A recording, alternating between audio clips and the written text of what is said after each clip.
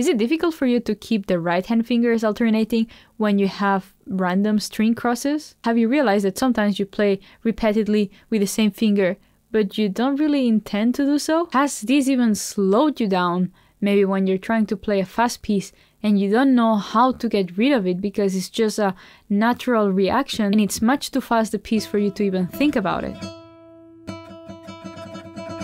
Well, keep calm because today I'm going to give you some exercises for you to automate all the finger combinations and not have to play the pieces while thinking if you are alternating fingers or not. This will help you speeding up pieces, it will help you playing more comfortably, and definitely will help you to play with the right hand much more relaxed and thus much more control in general.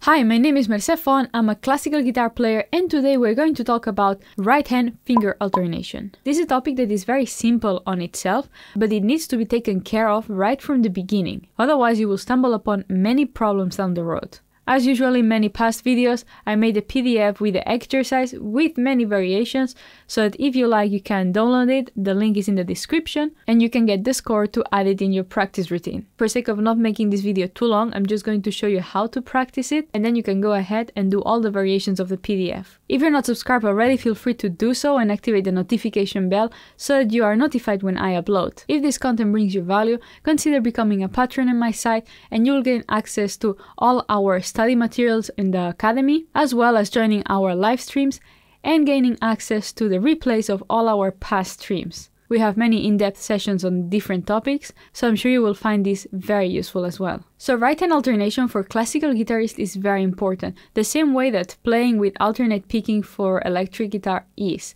On top of that, we have actually more finger combinations that you can have with the plectrum, so it's very important that right from the beginning you get used to control which finger combinations you're using. Now it's relatively easy, the concept that we play with two fingers, index middle, middle ring finger, or index ring finger, or the other way around, and alternate them as we play. The problem is that we don't always play groups of 2 or groups of 4, and then is when something goes wrong and we start to add repetitions with the same finger without actually intending to.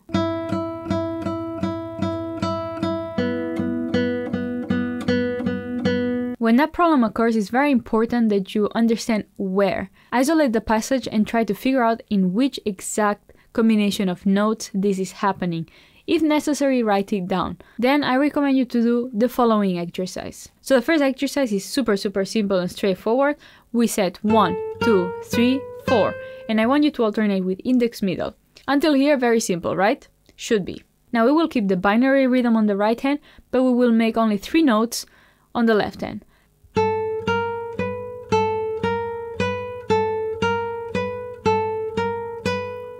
You should see if there you are still alternating or not. If you repeat the finger, it's very normal. Usually the index wants to always be the first or the middle. And this is what we need to correct. We need to be free with the right hand to play any comfortable fingering that we want, while the left hand is doing different formulas. What you can do to correct it is, the first sequence, we will start it with index finger and you will put an accent on the index. And the second sequence starts with the M finger and you put an accent on the M. So you really feel this beginning.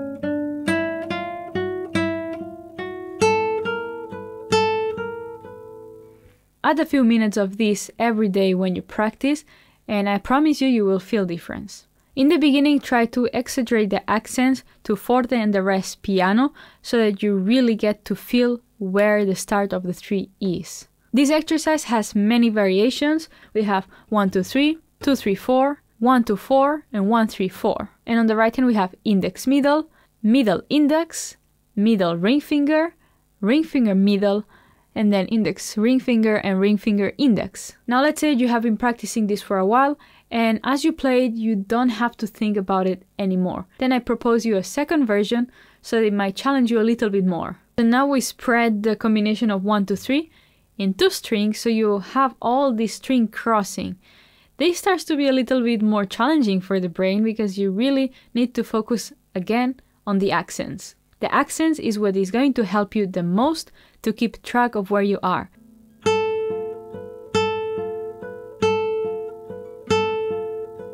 Remember to do this upgrade of the exercise also with all the finger combinations of the right hand. And for extended practice, of course, change up also the left hand.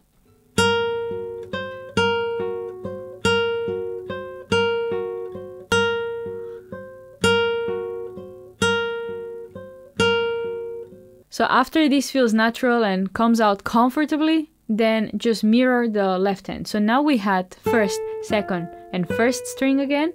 So now we will do second, first, and second.